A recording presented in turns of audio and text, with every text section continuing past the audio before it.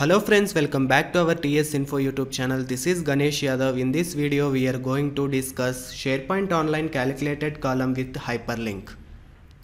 First of all, open your SharePoint Online list where you want to add a calculated column. Yes, using a hyperlink in a SharePoint calculated column to navigate to a different pages. In the SharePoint Online, the calculated column does not show the clickable hyperlink.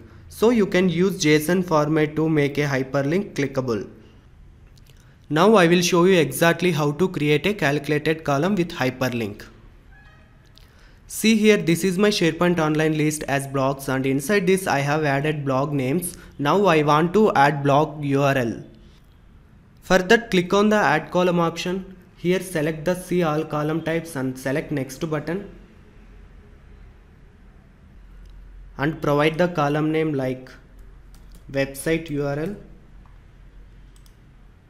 And select data type as calculated, and provide the formula under the formula box like is equal to website URL.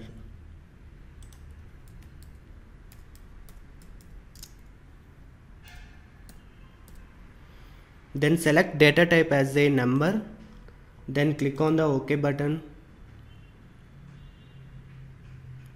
See, our website URL comes as a text format.